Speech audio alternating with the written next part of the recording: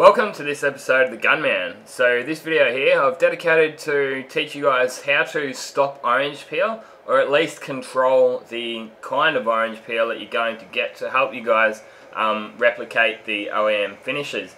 Now, from my experience, no matter how good you try, unless you're painting a dead flat panel, so say if I was to paint that hood laid down flat, I'd be able to get that pretty flat, but as you're painting a panel on the side of a car or something like that, you're always going to have a little bit of orange peel. It's always there from factory, unless you sort of rub it right back and polish it right up. You're always going to have a little bit, but I'm going to teach you guys the best ways and the causes of orange peel, why it happens in the first place, and how to reduce it. So look, this is just a couple of quick goes to base coat I put down first. You shouldn't really be getting much orange peel in your base coat, and if you are, well, it's going to fix up in the clear coat. So I'm mainly going to be focusing on HS clears here. I'm going to be going through HVLP spray gun and a conventional spray gun as well. I may even do another video separately on LVLP spray guns. However, they do require a thinner clear, so maybe more of a medium solids clear. So that's why I decided to leave it out of this video.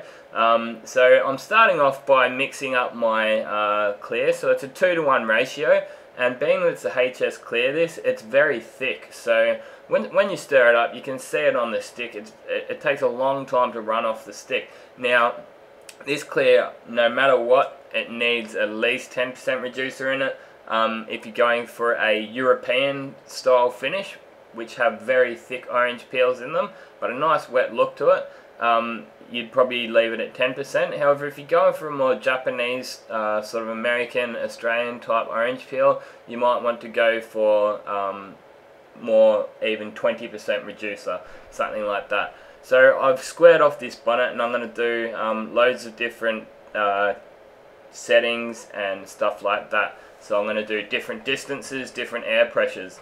I hope you guys appreciate this video, because it did actually take me a hell of a lot longer than most videos do to make. I had to brainstorm it. It's basically like doing a science project, I guess, in a way. So I'm starting off with 0% thinner, conventional spray gun, 15 centimeter distance at 10 psi. This was actually very hard for me to do.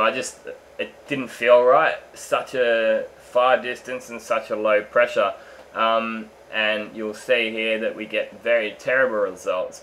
And as we move up, I'm going to show you guys the more ideal settings. So basically 15 centimeters is way too far away, and it probably couldn't hurt just to just get the tape measure out, or get a ruler out, and measure how the distances that you are away. Gun settings I'm using, basically on this gun, full fan. I've got the fluid set to 4 winds out, and I'm leaving those settings set for the entire demonstration here. So I'm not going to be changing those gun settings at all. All I'm going to be doing is changing my distances and air pressures and thinning ratios.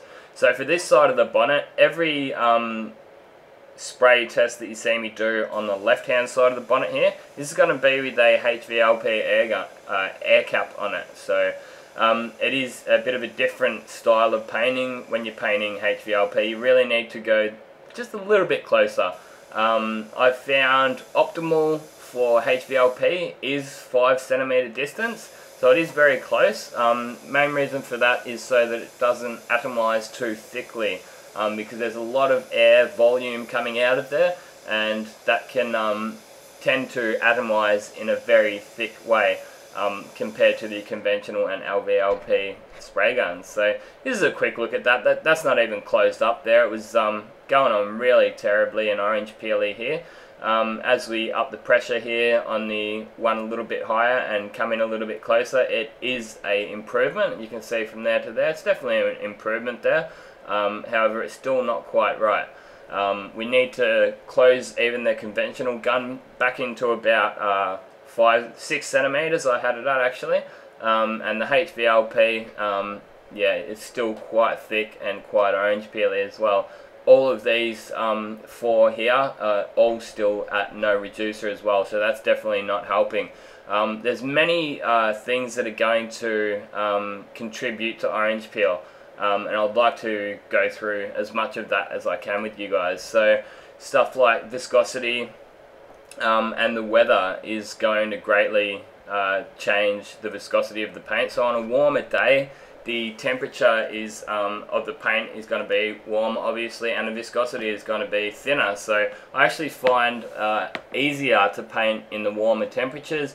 I'm happy painting even at 35 degrees. It dries the paint nice and quick. You can smash it on and it's more likely to stay where you put it and less chance of getting runs as well. So yeah, when you do have too much fluid on there, you'll get orange peel and runs as well. So don't forget that those gun settings are quite important. So if you just decide that you want to leave that fluid setting on the spray gun wide open the whole time and you're wondering why, you're trying to do everything else right, but yeah, just gun settings are very important, viscosity is important, and distances and overlap and all that kind of stuff. So you're always running about 75% overlap from each pass.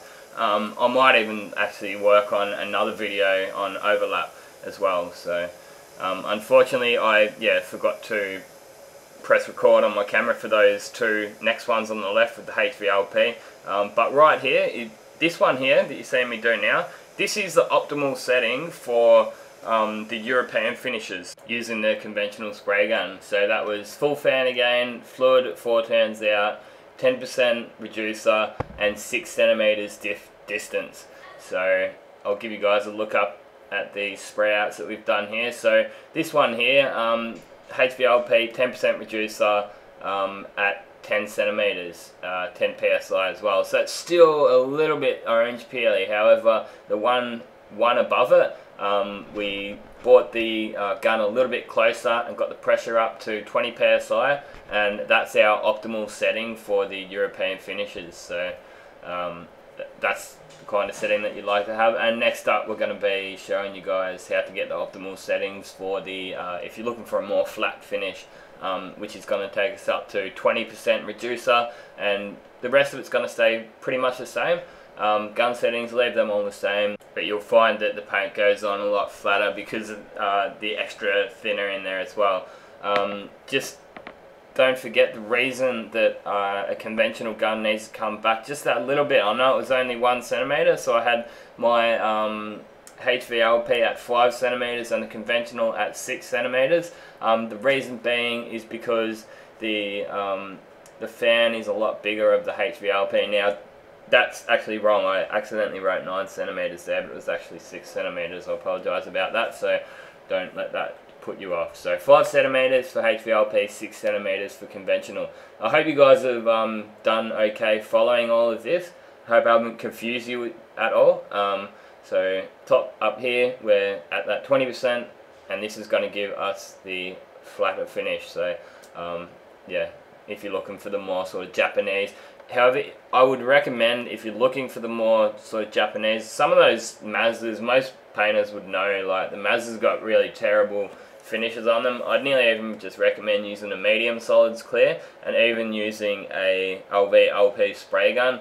I've got so many spray guns, I know which one's going to be able to replicate the orange peel of the specific car the right way. And I've found that the conventional is able to achieve everything, which is my personal favourite. So because it's in the middle, so you've got low volume, low pressure, and you've got high volume, low pressure, and then in the middle of those two, you've got the conventional. So I find that it can go, yeah, it can spray the European styles, it can spray whatever you like, basically, just by you getting the settings right on it. So closing thoughts, I'll just give you guys another rehash over it. There is many things that can contribute to getting orange peel, and it's most likely, if you are getting a bad orange peel, more than one thing involved in it. So viscosity of your paint, the kind of paint you're using, gun settings and distances, and even your prep work. So what's underneath can also contribute. If you're just sort of sanding something down that's already got orange peel in it and you're using a bit of Scotch-Brite, well then it's going to be there before you even start, so stop before you start it. So I've decided to give you guys just finish off by giving you guys a look at this MGB GT. So something more of a bigger area that I'm actually painting, so it's a bit more of a demo with the and this is conventional using the high solids clear, so don't forget if you're using medium solids clear, it's going to be a lot thinner, so it's going to come out a lot quicker, so you'll probably have to speed up a touch even, or even hold that gun just a touch further back. I do like to drop my pressures down when I'm painting sort of flat surfaces, like you probably notice here. Once I finish painting this quarter panel, I'll drop that pressure down just a touch, just to do that roof, because I'll find that you'll get a bit more material on there and it's going to flow out. So reducers and even the kinds of hardeners that you use are going to also play a part in it. So if you're using a fast hardener in summer or something like that, well then that's going to dry a lot quicker, and it's not going to flow out as much as some of the slower hardeners. Now personally, I like to stay away from slow hardeners, that's just me. If it's hot enough to need a slow hardener, I say it's too hot to paint, because you can do a full respray. I can happily do a full respray with normal hardener that's above 35 degrees Celsius. So that's just my way of painting anyway. Some other people I know, they like to use slow hardeners, but yeah, I did use it in this job here, and I don't really like it. There was one or two little spots where I actually got a couple of runs, but I'm not going to tell you where they are. So there you go. This job ended up quite nice. It was for a customer of ours, Sunset Pearl it was called. It was the colour off a TDR Tuscan, and yeah, it come up quite nice. GT is the model of the car. I might do a full set of videos on this when I finally get the chance. As I mentioned before, I'm a very busy man, and this video did take me a long time, so I hope you guys appreciate it. Give it a big thumbs up. Make sure you check out that video that I've got on viscosity. I'll put a card in this video for it. Otherwise, check out this video here on the right. That's going to give you an idea of which spray guns you'll be best off buying. And there's also another paint review here on the left, which is a Standox paint review. So thanks for watching, and this has been another Gunman production. Goodbye.